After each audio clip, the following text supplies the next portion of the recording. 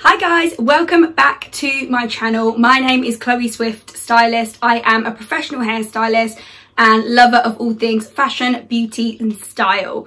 Today I'm here to show you how to blow dry your hair like a pro. So how to give yourself a professional blowout, big bouncy volume. So let's get into it.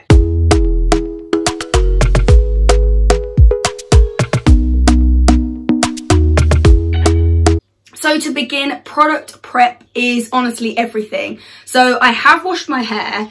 I've washed it about 40 minutes ago. It must be 40 minutes ago. And then left it in my Aquis hair turban, got changed, done my makeup. So now it is just damp. It's lost a lot of that moisture, which is so key. So you don't want to go in and start blow drying straight away when it is super wet, because you can give your hair something called rapid moisture loss, which just makes your hair super dry and like you've sucked too much moisture out too quickly. So leave it to air dry or just in your towel to take out most of the moisture. And here is where the product prep begins, and product prep is so key for your bouncy blowout. So first of all, I'm going to prep with the IGK Good Behaviour Spray. So this is a 4-in-1 spray. It's got your heat protection in, it's a detangler, frizz control and shine. So I pop quite a lot of that in, and this is also where you're almost wetting your hair back down again, but not just with water, with all of your products.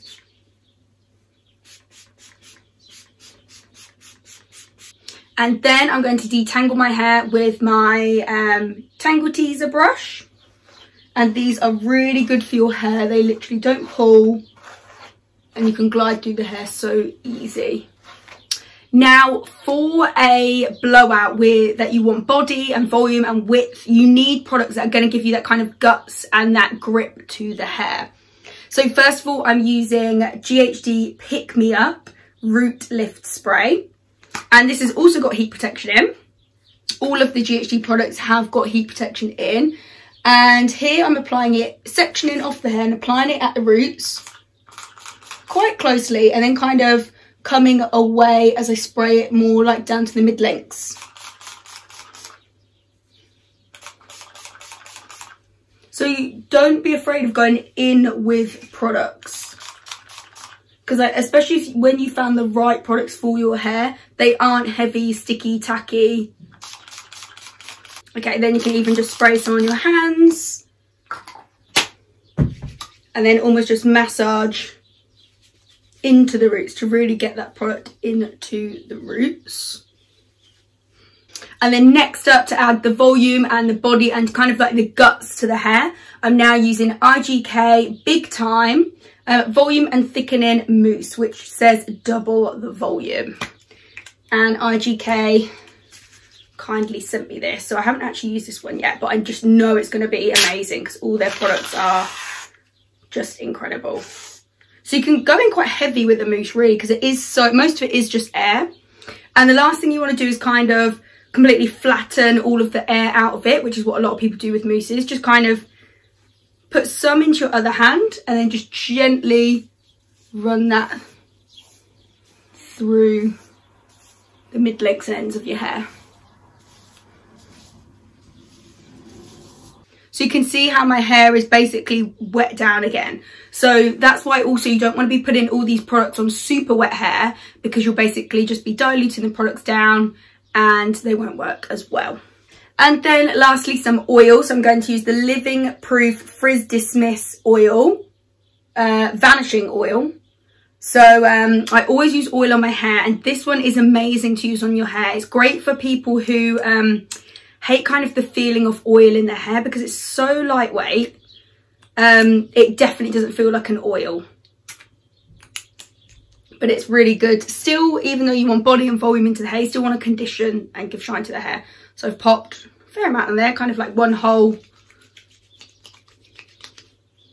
pipette, and then that is just being run through the mid-lengths and the ends, give it that shine and just to give it that moisture, seal the ends. Now for my tool of choice, I'm going to use the GHD Helios hairdryer, and this is in white. And then brush size is also really key. So here's kind of my 3 favourite brushes to use. So they're all GHD brushes. So here is the size 2 ceramic, the size 3 ceramic, and then the size 4 ceramic radial bristle brushes. So the radial bristle, I always find they're super easy to glide through the hair. They don't kind of tend to get stuck or tuggy because you've got those little pockets of air as well.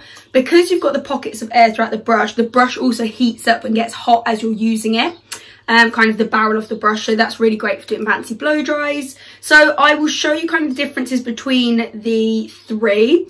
For shorter or finer hair, you're probably really best going with the smaller brush to get a bit more body and a bit more volume in.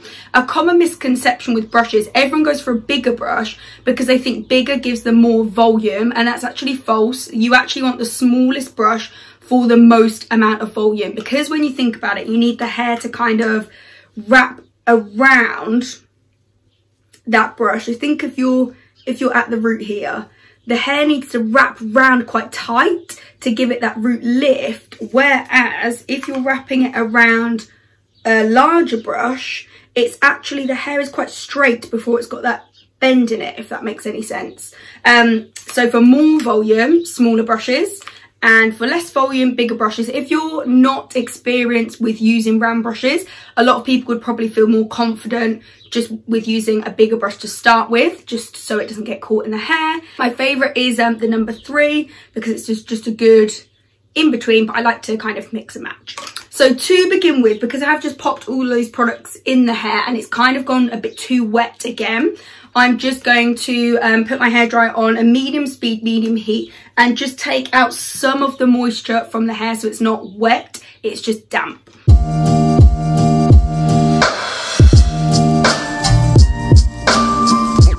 Pop my smaller nozzle on, and then I'm going to section the hair. So you want to make sure you've got plenty of sectioning clips. And then one of the first things I like to do is section almost like a horseshoe. So from kind of your recession points, section a horseshoe all of the top of the head, so that's just out of the way, and it's not going to get in your way as you're blow drying, because this will be the thing that you kind of do last.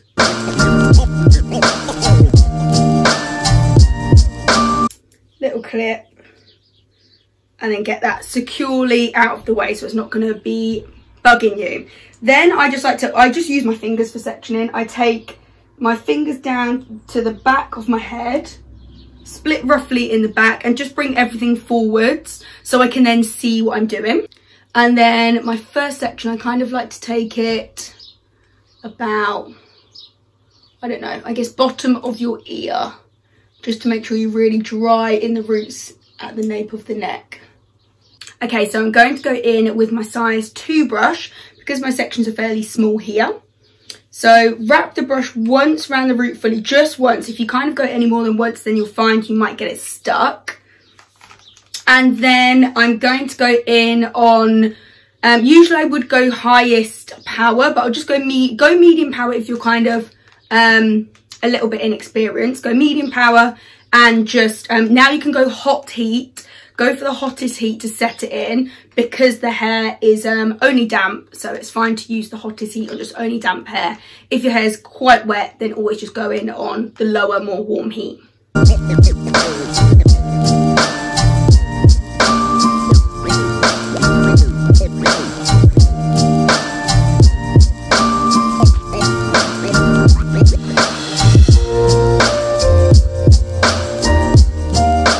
So always set the hair with your cool shot button. And then, most important thing, make sure you've got like a little bag of hair grips already. You can even just use normal, just like hair curby pins if you don't have any of these little small ones. Then 2 fingers underneath the root, wrap that up. So you're forming a pink out, and this is probably the most important part of a bouncy blow dry. Whilst the hair's still warm, you need to allow it to set into that shape.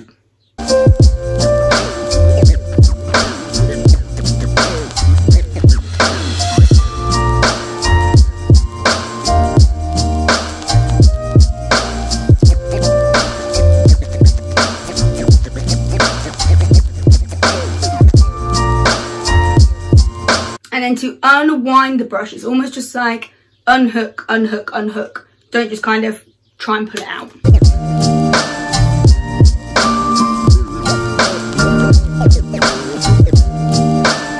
And then next section is about top of the ear.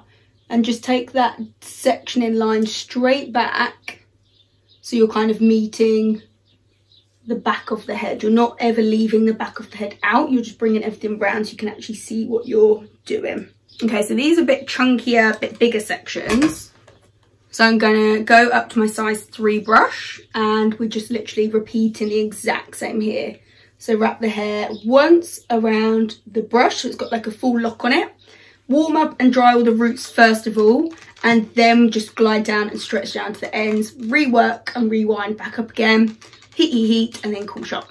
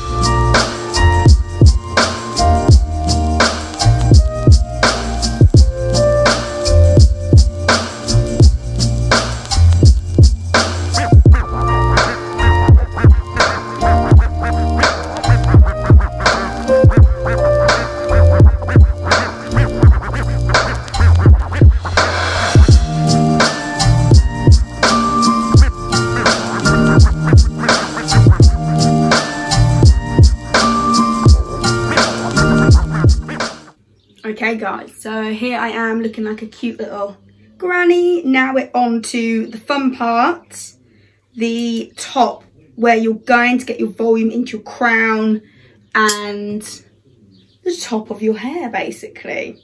And then you want to take horizontal sections, and we'll start at the back and then work forward. You will need some arm muscle for this part. That's going to be my first section. Yep. And then I'm just gonna, again, clip all this bit out of the way.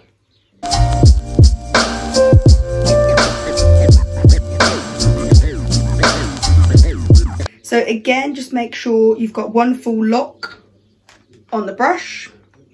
And then we're coming in like this. Never like, never like, never like.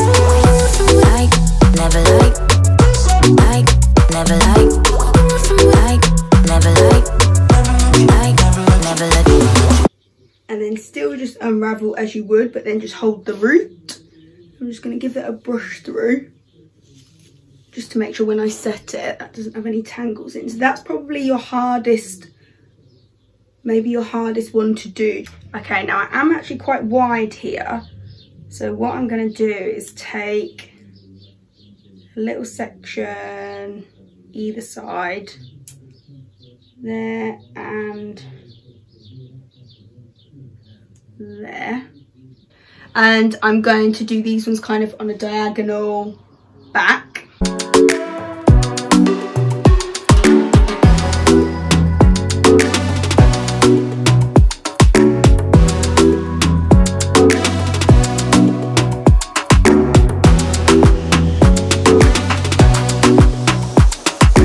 So you can see just how much difference doing a number 2, the smallest brush, makes. Never like, never like, never like.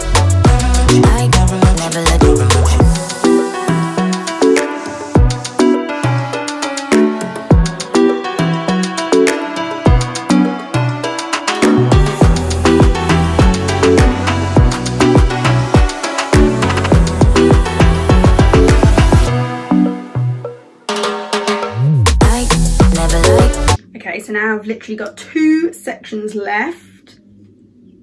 So I'm definitely using my size 2, the smallest one for these. So I've got my long bangs and then just one other section. Never like, never like, never like, never like, never like, never like. Okay guys, last little section. So these are my long bangs now, and I just want them to, I'm going to style them the same way, so almost pulling them forwards and then just rolling back. So I want them to flick back almost like 70s style, but I'm just going to pin them and set them differently.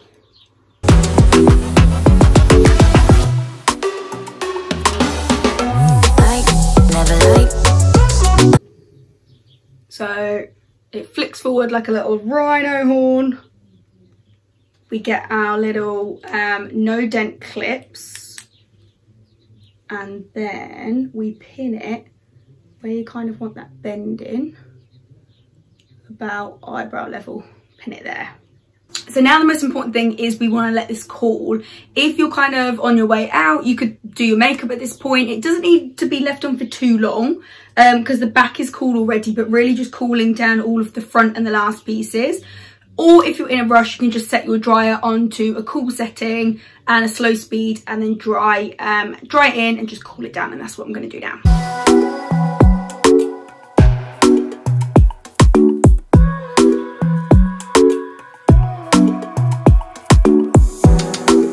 Then at this point you can also set in with some hairspray. So I'm just going to use the GHD Perfect Ending hairspray, which has got a fairly strong hold in it, so you don't need too much. And now I'm ready to dress out. So starting at the bottom, because these ones will be completely cool, you're going to take out your pins, so you can really see how much difference the pins really do make for your bouncy blow dry. It just allows it to set in that shape in like further curl and create bounce.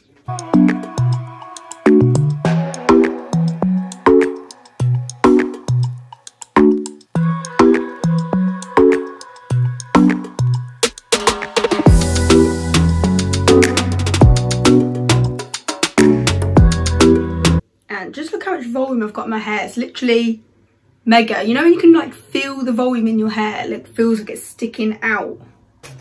So this blow dry is definitely great if you kind of want hair that's going to last you for a few days. And lastly, these two little grips. So now for finishing products and how we're going to dress it out. So I'm now going to dress it with IGK No Limit Dry Volume Thickening Spray. Not that it needs any more thickening, just to show you guys ultimate kind of, I guess, bouncy blow dry. Pro blow dry results.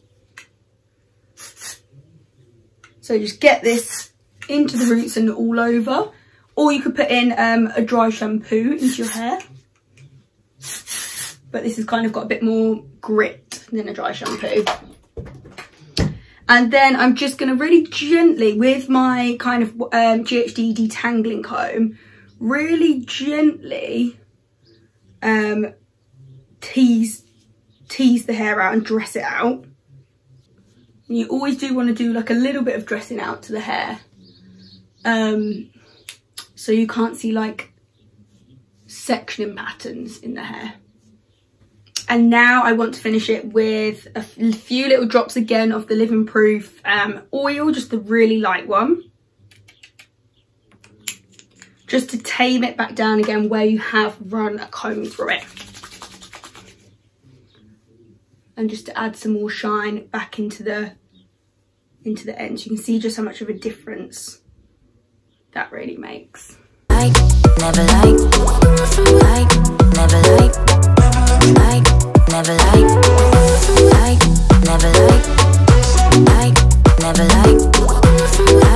never like.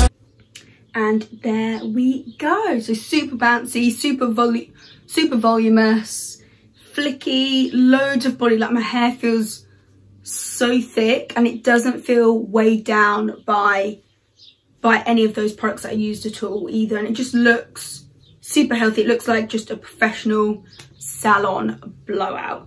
So I hope you guys give this blowout a go. Let me know in the comments what you think. I would love it if you could like and hit that subscribe button if you've learned anything new today, and I will see you next time.